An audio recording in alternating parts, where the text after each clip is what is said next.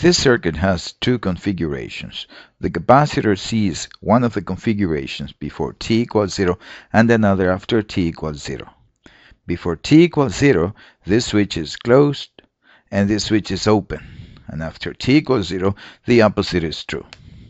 Let's find the Thevenin equivalent of each one of those two circuits seen by the capacitor, one for t less than 0 and another for t greater than 0.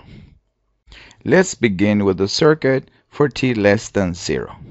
Before 0, this switch is open, and so this whole branch is as if it wasn't there. So let me erase it. Like so. This is the circuit the capacitor sees for t before 0. Let's remove the capacitor to see better what is the circuit we're trying to find the Thevenin equivalent for. This is the circuit that the capacitor sees for t less than 0. Let me write here. For t less than 0, this is the circuit at the port PQ that the capacitor sees. We find the Thevenin equivalent of that circuit. The open circuit is going to give us directly the Thevenin, which is all we need for the Thevenin before 0. We don't need our Thevenin actually, as we saw in the first tutorial. VOC can be obtained in this particular case with a voltage divider of 30 volts between 6 ohms and 3 ohms. So VOC and VThevenin is in this case simply 10 volts. And we're done with that part. This is the equivalent circuit that the capacitor sees for t before 0. We don't care for these are Thevenin because we assume the switches have been in that state for a long time. The circuit is in DC steady state and there is no current flowing through the capacitor. So because there is no current, the voltage here is 0 volts. So this voltage that's going to be the VC0 in the capacitor is 10 volts, and we move on. Now we are to do exactly the same for the circuit for t greater than 0. How does the circuit look after this switch closes and this switch opens? In that case, this branch on the left is removed.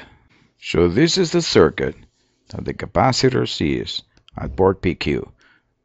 For t greater than 0, we need to find the Thevenin equivalent of this one. For this one, we will need both VThevenin and R Thevenin. VThevenin is directly the open circuit, that is VThevenin.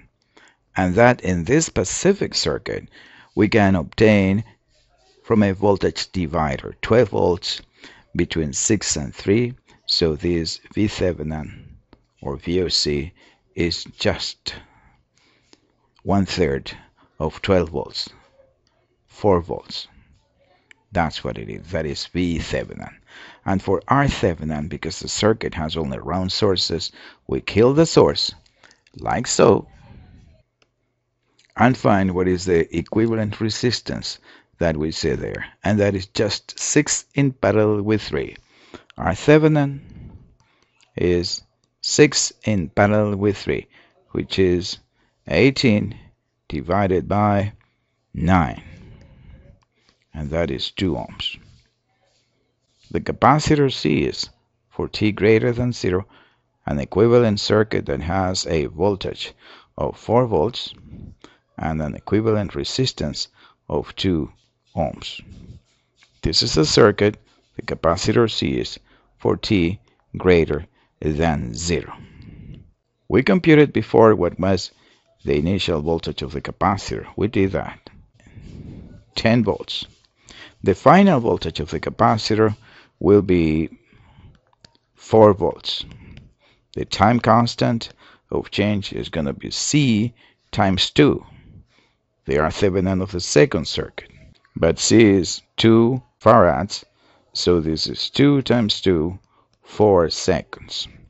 Which means that the voltage in the capacitor as a function of time for t greater than 0 has a final value of 4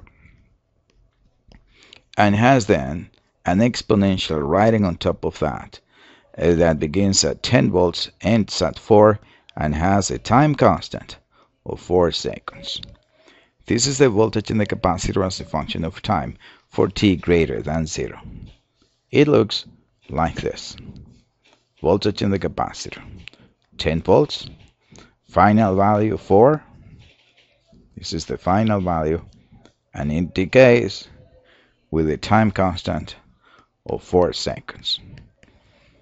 So in approximately 20 seconds, the voltage in the capacitor is already 4 volts for all practical purposes. And that's the solution of this circuit. Thank you very much.